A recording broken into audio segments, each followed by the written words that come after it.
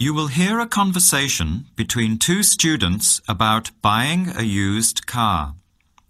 First, you have some time to look at questions 1 to 6.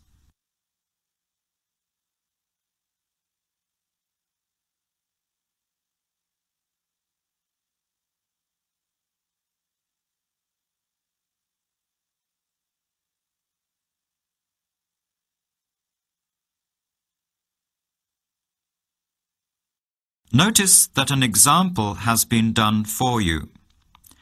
This time only, the conversation relating to the example will be played first.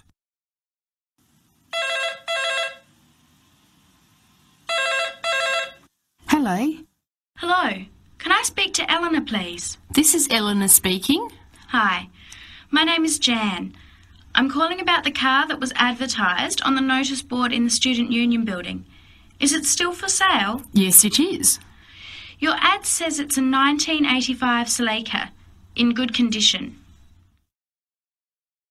The car is a 1985 model, so you write 1985 beside year.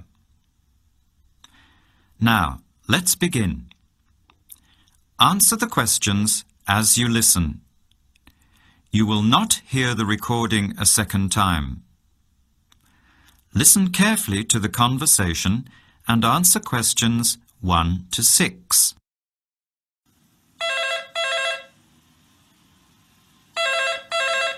Hello.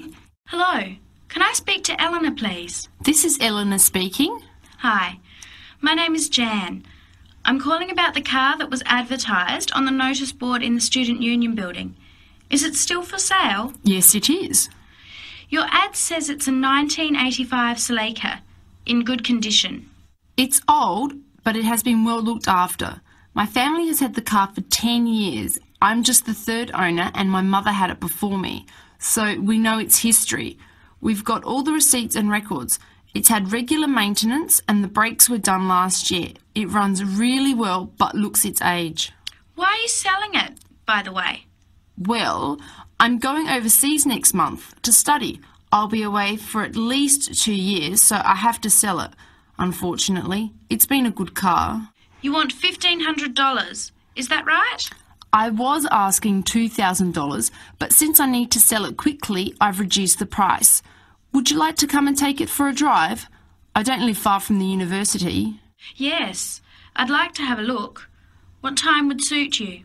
Any time this evening is fine. Well, I finish classes at 6 o'clock. How about straight after that? Say 6:30? Great, I'll give you directions. When you leave the main gate of the university, turn left on South Road and keep going until you get to the Grand Cinema. Take the first right, that's Princess Street. I'm at number 88 on the right.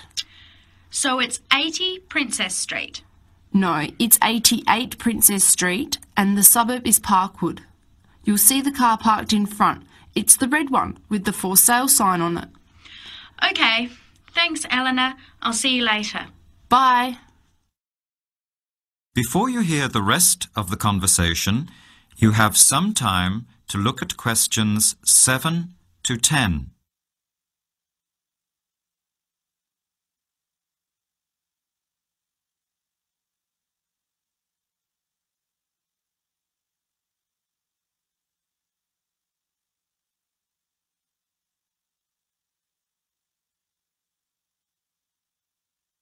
Later that day, at the university, Jan meets up with her friend Sam and tells him about the car.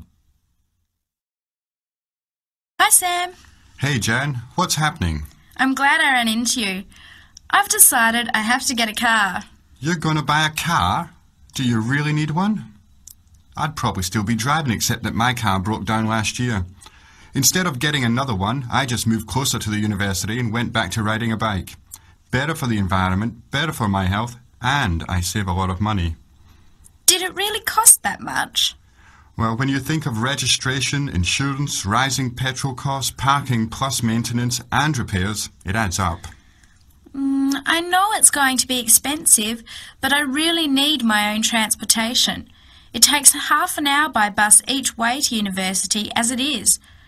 But now I'm working at night in the city. There's no way I want to hang around waiting for a bus late at night, then walk 3 blocks home alone. Hey, I think you've got a point there. So what kind of car are you looking at? It's an 85 Celica, same kind as I used to have.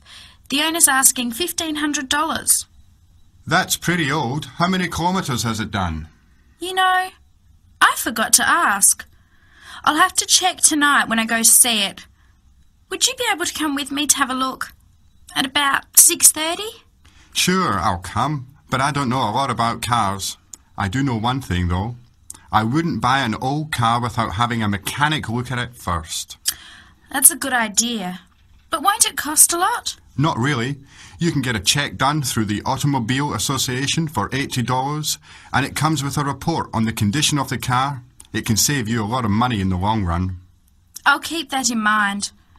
So we have to get to Parkwood at 6:30. Do you want to take the bus?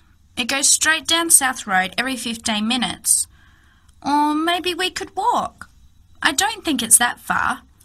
Actually, I could borrow my roommate's motorbike for an hour or so. He's working all evening in the library. Do you think he'd mind? No way. He owes me a favour or two. Okay, great. See you at 6, outside the student centre. That is the end of section 1. You have half a minute to check your answers.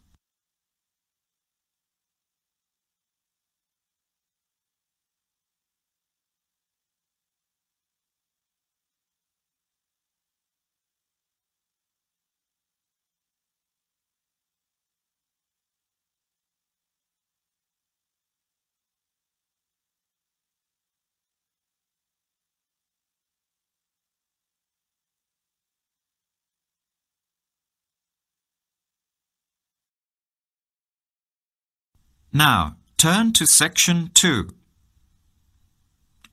Section 2. You will hear a guide giving instructions to a group of international students in Canada preparing for a whale-watching trip. Before you hear the talk, you have some time to look at questions 11 to 16.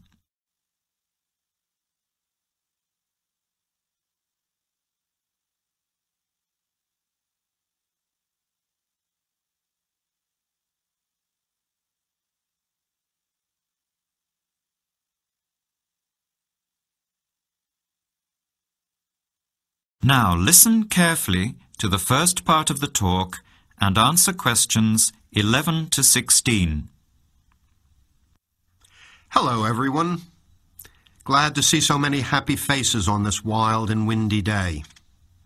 Are you all ready to go looking for whales? I'm Tony, and our other guide today is Dale.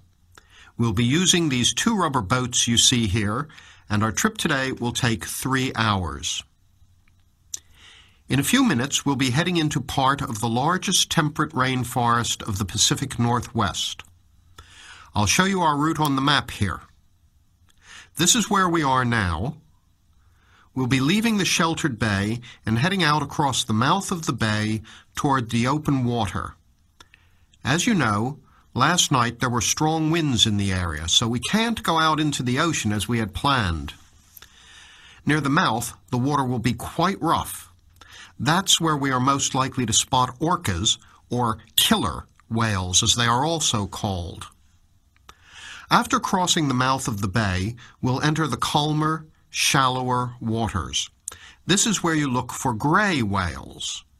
Then we will continue up this narrow inlet close to the shore. You will have a great view of giant fir and cedar trees that have never been logged. Here is the place to watch for wildlife.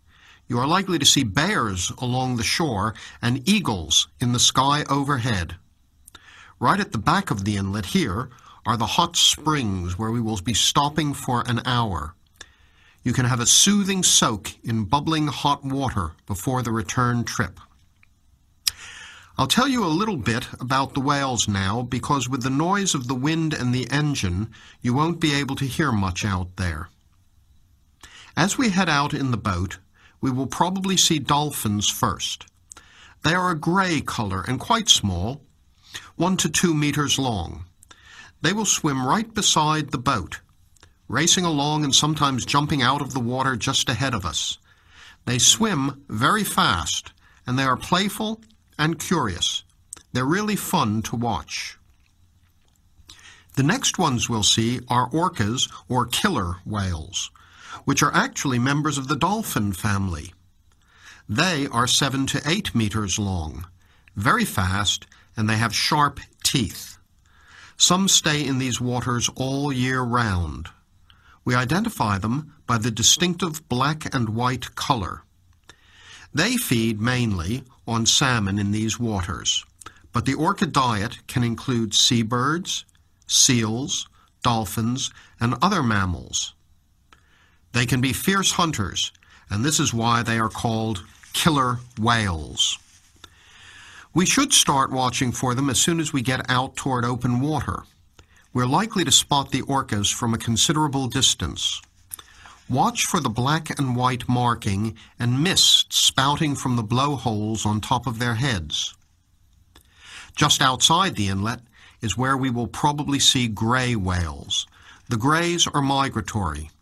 They pass through here twice a year, moving from far in the north where they feed to the warm southern waters where they breed.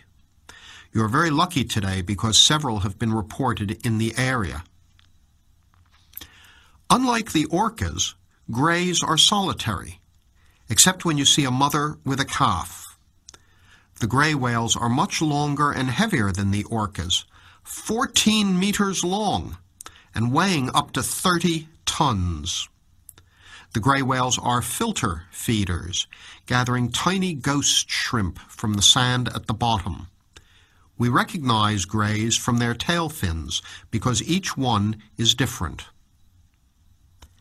Once we find the whales, we'll come up as close as we can safely. We are allowed to approach the whales no closer than 50 meters, but that feels pretty close when you are in the presence of animals this big. You'll see mist coming out of the blowholes when they breathe out, and you'll hear a loud hiss. If we are downwind, we might even be able to smell them, a strong, fishy smell. Before the talk continues, you have some time to look at questions 17 to 20.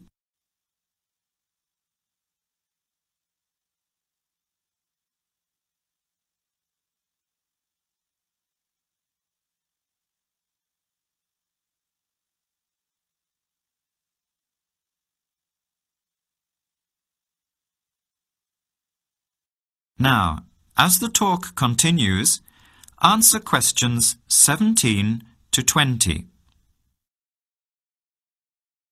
Now, for just a few words of caution. It will be quite bouncy out there, especially in the front of the boat. If you want a smoother ride, stay in the middle of the boat, close to the engine. Hold on to the ropes and keep an eye on any big waves. Be alert so you don't get thrown out of the boat. In case of an emergency, you are all wearing survival suits. They'll keep you warm and dry in or out of the water. They are bright orange for visibility. The water temperature is around 8 degrees. Without these suits, you would only last a few minutes in this cold water. With these suits, your survival time is increased dramatically. They will keep you upright in the water even if you can't swim. But we don't expect anybody to end up in the water, so don't worry. Now, are there any questions? I'm afraid of getting seasick. Right. I was just coming to that. If you think you might get seasick, take one of these patches and put it on your arm at the wrist, like this. It works on pressure points of the body and will relieve seasickness without the drowsiness you can get from pills. Are there any other questions?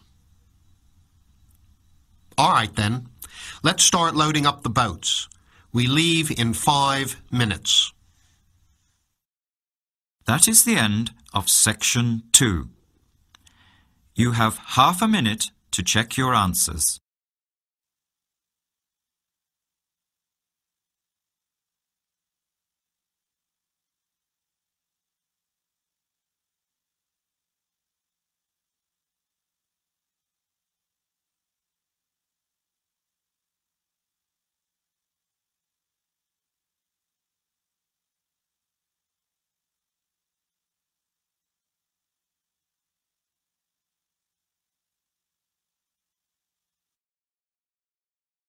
Now turn to section 3.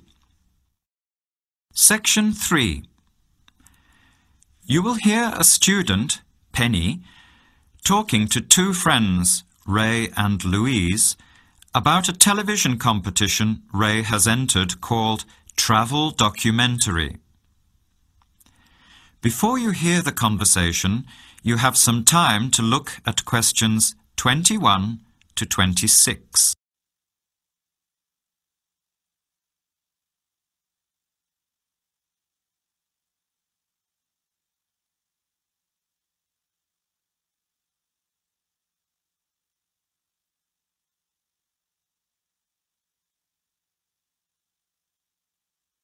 Now, listen carefully and answer questions 21 to 26. Hi, haven't seen you two in ages. What have you been up to? Hi, Penny. Ray is really excited. He's just been shortlisted for travel documentary. He could be off travelling around the world for 3 months. Travel documentary? What's that? You've never heard of it? Don't you watch TV? Well, actually, no, hardly ever. Especially since I've started working on my thesis. I don't have time to breathe, let alone watch TV. So what's this all about, Ray? Well, actually, it's a competition run by public TV. It involves my 2 great loves, travel and filmmaking. Is it that program where people are sent around the world making documentary videos? I have heard of it. Fantastic! So you've been chosen? Not yet. I'm one of 34 selected for an interview next week, so I've made it through the first cut. Yeah, there were over 200 applicants from around the country. Pretty amazing, hey? Well, I've been lucky so far. What's the next stage? 13 are chosen from the interview to do a 4-week training course in documentary filmmaking. Then, the 8 finalists get sent off with a video camera to travel around the world. Sounds incredible. What's the catch? The catch is that every 2 weeks you have to send in a 10-minute video from a different part of the world. It's broadcast on TV along with the work of 3 of the other competitors and judged by a panel of experts and the TV audience. So you're under a lot of pressure. Wow, I guess so. You mean you're on television every 2 weeks? Yep, that's right. But first I have to be selected. Do you have to have any filmmaking experience to apply? Some background in photography or video making helps, but you're not supposed to be an expert. In fact, you can't apply if you've already worked in filmmaking. We all get the same 4-week course, so we start with the same skills. Can you go anywhere in the world you want? Each competitor makes up his or her own travel plans and has to get them approved.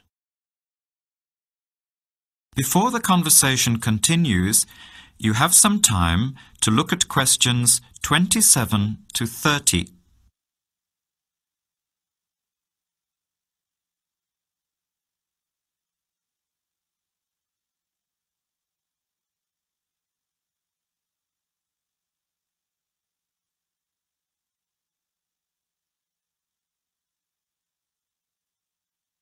Now, as the conversation continues, answer questions 27 to 30. Have you talked with anyone else who has done it? As a matter of fact, just last week, I met Sarah Price, a girl from here who did it last year. What did she have to say about it? She said it was the most amazing experience of her life, but it was really tough at times. I think you'd have to be really brave to take off like that alone with so much responsibility. It's not like going on a holiday, is it? No. 2 weeks in a country, often where you can't speak the language, to find a story, film it, organise all the editing. Then you're off to a completely different part of the world to start all over again. Pretty exhausting, but exciting too. What a way to see the world. What about Sarah Price? Did she have any bad experiences?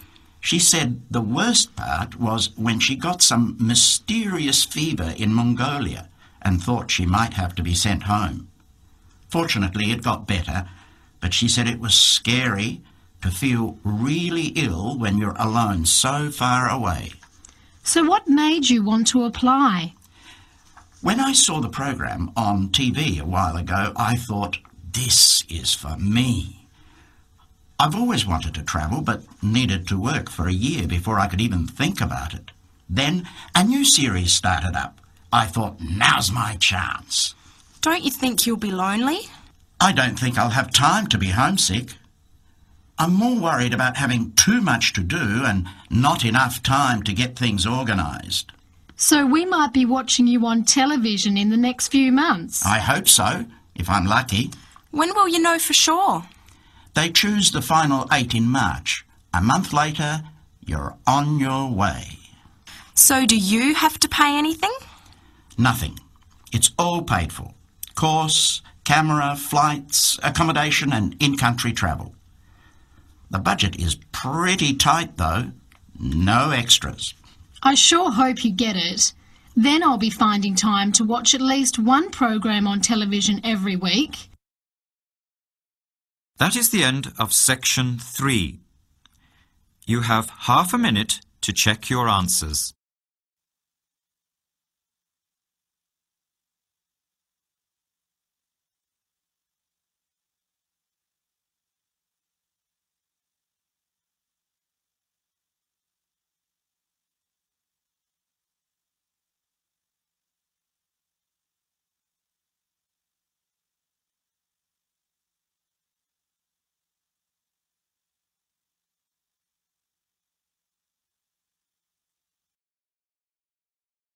Now turn to section 4.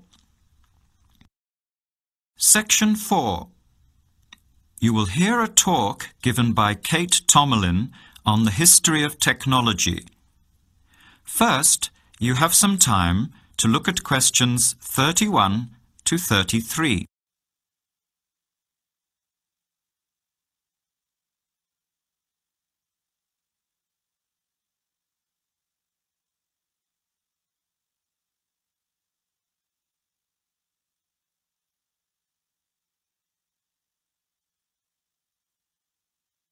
Now, listen carefully to the talk and answer questions 31 to 33. Our talk today in this History of Technology series is about a feat of anti-engineering from the late 19th and early 20th century that is still very much with us today and that is linked with the history of the typewriter. It's the QWERTY keyboard. What, you might ask, is QWERTY? Well, have a look at the nearest typewriter or computer keyboard. If you look at the top row, you will see that Q, W, E, R, T, Y are the first 6 letters. Did you ever think when you were learning to type about why the letters on the keyboard are distributed the way they are? Here's the story. It all has to do with the history of the typewriter. Typewriters existed since the early 1700s, but the first commercially practical system came into being in 1873. The typewriter is one of America's greatest unsung inventions. While the telephone, automobile, and airplane sped up communications and transportation, the typewriter did the same thing for the written word. But few people paid much attention, possibly because they were too busy reading what the typewriter had written about all the other inventions. The first typewriters had the keys laid out in alphabetical order, but this system had problems. Some keys that tended to be typed together were physically close. This made the type bars hit each other and get stuck. Typewriters in 1873 jammed or got stuck if the keys next to each other were hit in quick succession. To solve this problem, in 1878, the QWERTY keyboard was developed, spacing frequent letters away from each other and therefore reducing the number of jams. It was not specifically designed to slow down typists, as is generally believed, but the keyboard did create a built-in inefficiency for typists. The most common keys are scattered all over the keyboard rows, many on the left side. Right-handed people have to use their left hand, which is the weaker hand. Typewriter technology improved, doing away with the original rationale for the QWERTY distribution, but the keyboard remained. In spite of its inefficiency, it is the keyboard we all use today. Now you have some time to look at questions 34 to 40.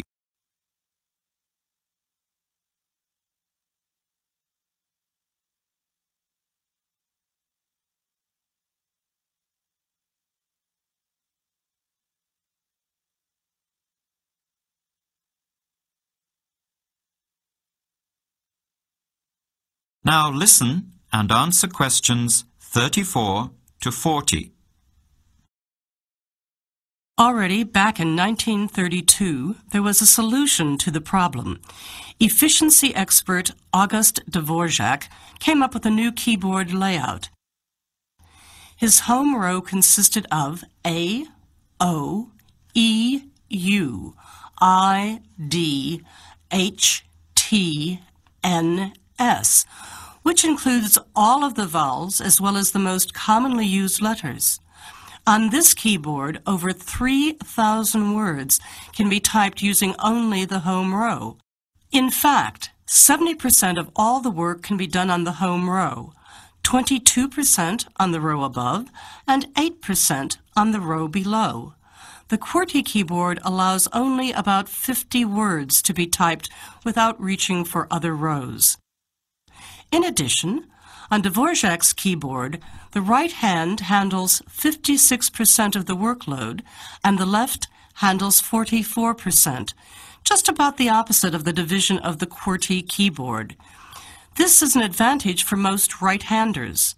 The Dvorak keyboard increased accuracy in typing by almost 50% and speed by 15 to 20%.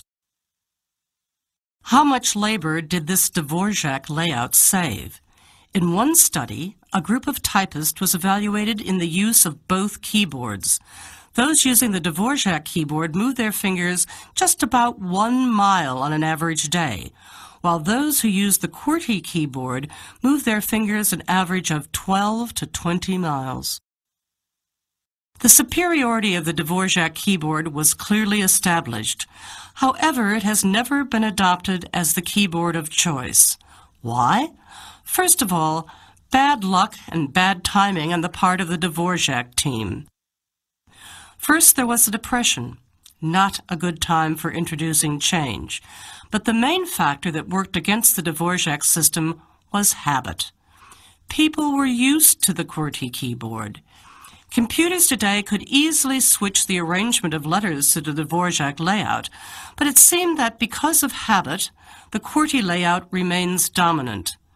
People felt comfortable with the keyboard they learned on, so it was the established patterns of hundreds of millions of typists, manufacturers, typing teachers, and typewriter salespeople that have crushed all moves toward keyboard efficiency for over 70 years. It looks like QWERTY keyboard may be with us for a long time yet. That is the end of section 4. You now have half a minute to check your answers.